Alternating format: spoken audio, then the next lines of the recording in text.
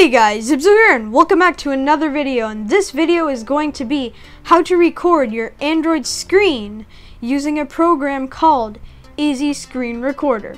So, one thing I want to say before we get started, and I don't want to jib-jabber too much, don't like this video too long, but I want to say that this app is completely free if you do not want to use the Pro version, though there's no limits on time if you don't want to use the Pro version. Pro version just has a few more features that you can add if you want to use. So yeah, let's get started. So what you have to do is you have to search AZ Screen Recorder. And by the way, I don't think I told you guys this yet, but I have to use a different screen recorder to record what I'm recording right now, because I can't look at the settings of AZ Screen Recorder while using it to record.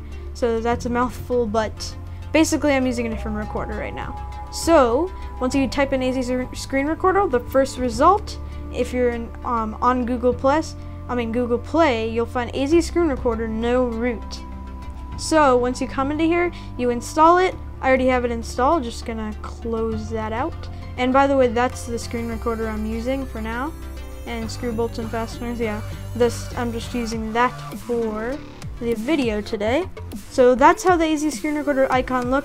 You might think it opens in an app, but what it does, it actually opens. Let me back out of there. It opens into this little taskbar. So the first bar is that that's the record button. The second one is the settings. Third one is the recent, or just whatever you've recorded. And the last one is to back out of the program. Pressing that finally does that. So let's first go into the settings button.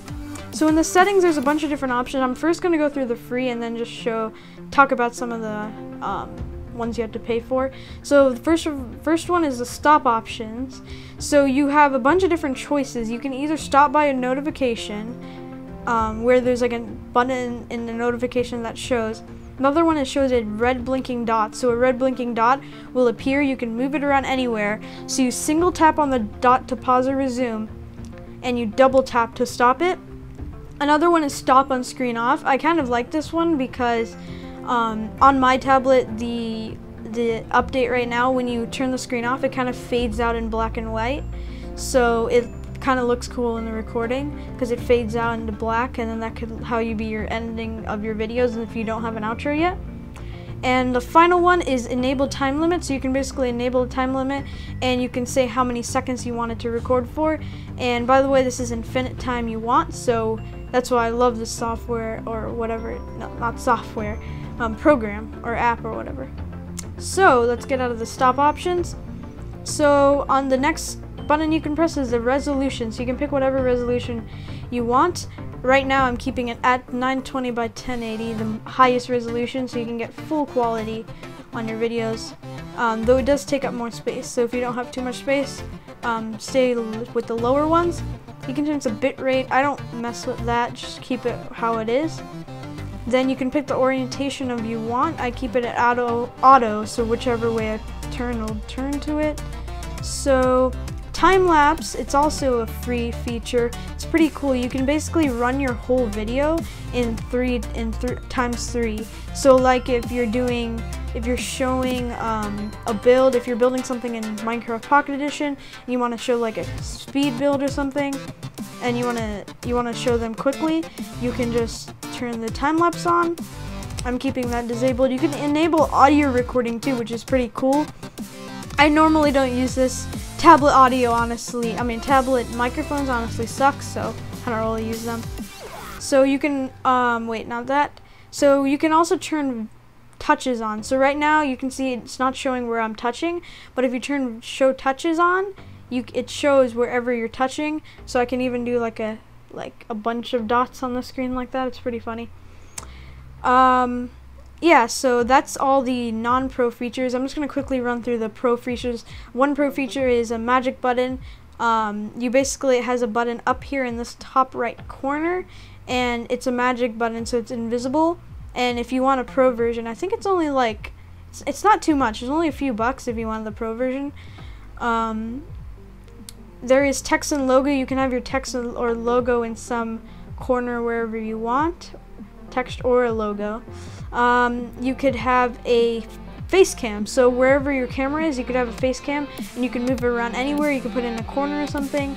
You can even have a countdown before you start recording, so if you have to hit the button and then get ready to go to the recording page, then you can do that.